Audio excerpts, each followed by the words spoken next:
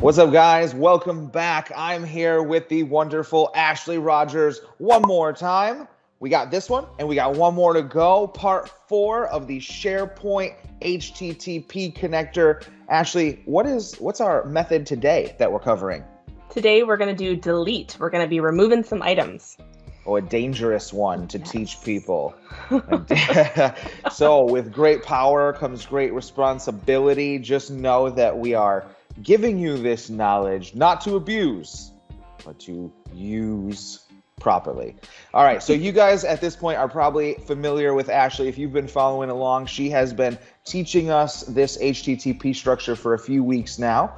And so Ashley, I'm gonna go ahead and let you do an introduction of yourself, bring up your material, and then take it away, my friend. Okay, awesome. There we go. Okay. Hi, guys. So if you've been following along on this series so far, we've done 3 other videos using SharePoint and HTTP actions and methods. I'm Ashley Rogers. I'm a senior SharePoint consultant and developer. I do blogging, I do speaking, all that good stuff. And you can follow me on Twitter at Ash Rogers. So today's method is delete. So let's go ahead and review a little bit of what we've done before. So again, if you've been following along, we've been using SharePoint as our data source. We've been working with one particular list. It's the flow testing list.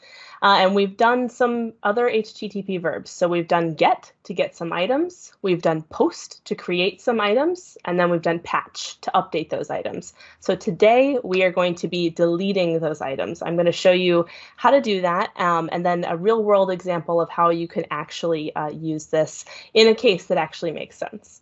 Real quick, just if you guys haven't followed along to this point, go ahead and check the description. We have links down there for her blog, her Twitter, and then also where you can check out the previous episodes of this series.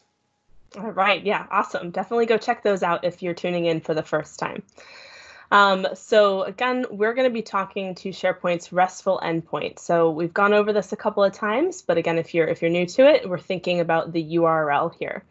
So there's a lot of explanation in the other videos. And again, you can go check those out. So we're not going to do a ton of that today. We're going to go jump straight into what you can do with delete, which is delete. So this aggressive slide is here to show you guys that really all we're doing here is removing items. So when we send over the delete to a resource, we're asking to remove items. We're removing them completely, right? This is not an update. This is not something that you can get back. And so once you actually decide to delete something, it's gone. So full disclosure, I don't use this a lot. That's a big red alarm. Make sure you listen to what she just said. Things cannot be given back. This is final. This is it. So just again, I know I'm pressing on this. She's pressing on this. There's a big red thing on the screen. Just definitely know this will remove things forever. Yes, right. So the reason we're stressing this is not necessarily because we don't think you guys understand it. It's because when you're testing and you're using this and you're trying to learn, please do not test this against production data. So when you're doing a delete, just know that you want to make sure, verify that you're using it against your development or QA environment where it is safe to do that. Do not run delete inside of an apply to each in Power Automate. So there's fair warning.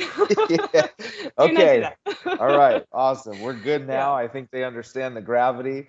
Let's go. There we go. All right. So just a quick review, because this is the way that you're going to be using this. So this is going to be the end of your URL. You'll recognize this if it's something that you've been tuning in and looking to see what we're doing. So you'll see here that it's lists, get by title, and then our list name, which of course has been our flow testing list. And then /items, / and then the item ID. So at the core of what we're doing here to send over a delete, we send over the ID itself. And so I'll show you guys that in the actual action there, but we're specifying the item here and indicating the list name and then asking for the item back. So this is something that you'll be familiar with. We're working with this the same way we did with updating items. But, and you'll see in my second example here how we do this with dynamic content with actual real world data, but really at the heart of it, what we're sending back is the ID. Awesome. So let's do this. Do it. All righty. So let's switch over. So here I've got for you, as it has been, the manually triggered flow. Nothing in this one, no input right now, just so that I can run it.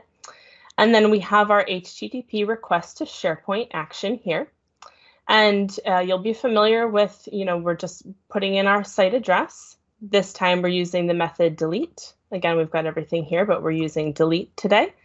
And then the URI is what I indicated before. We've got our underscore API. And then at the end here, I'm indicating which item I would like to delete. Now, the only difference here is in the headers. I just want to put in this if match and then my asterisk. You may recall from doing the patch that this is indicating, basically this is a catch-all for e-tags. So what the resource is looking for is to see which item this actually is, which state it's actually in, and that's indicated by the e-tag. So I have to throw in here the if match because it knows that we're actually changing something. So even though we're not updating, a delete is still a change, so we're looking for an e-tag placeholder. All right, so let's pop over to our flow testing list. And I just want to call out that the ID I'm using here is of this last item here, my new item 2 with a color of green, and the ID is 16. So I'm just verifying that that is something that's here. If it wasn't here, if I had already deleted it, my flow is going to fail. So that's good to know. Okay. Let's pop over here and we're just going to save. We're going to go ahead and run it. We're going to delete it. Double save. Double save, always. Never not save. Okay, cool. All right. So as usual, we get a whole bunch of information back. We get to verify the URI that was used. I know that 16 was there. You can see the headers. And of course, we get a status code of 200 indicating success. And if we pop back over to the flow testing list, even without refreshing that item with the ID of 16, that's gone. So awesome. Success. We've done it. Awesome. Cool. Okay. So you might be wondering, why would I ever do this? I was actually going to ask. I was going to say, yeah. So like, what's a good real world example now for someone who's at home now understands how this is done? Like, why might they want to delete items out of a list? Yeah, so really the reason you would want to is sort of like list management. So maybe you've got some things in a SharePoint list and what you're trying to do is gain some information back from maybe a form.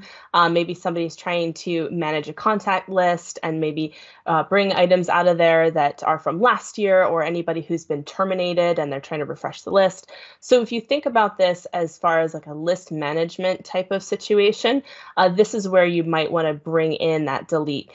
So what I have for you here in my second example is, again, a manually triggered flow. And you could think of this as maybe I've put a form on top of this, maybe I put a Power App on top of this. But for us, we've just got some input.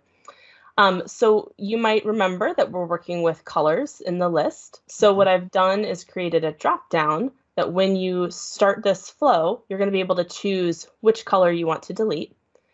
And then based on that, we're actually combining get and delete here. So okay. I'm going to put this in as my, in my manual trigger, pick a color, and then I'm going to do a get against this list. So okay. I'm still using the flow testing list, and I'm throwing you guys a bit of a curveball here.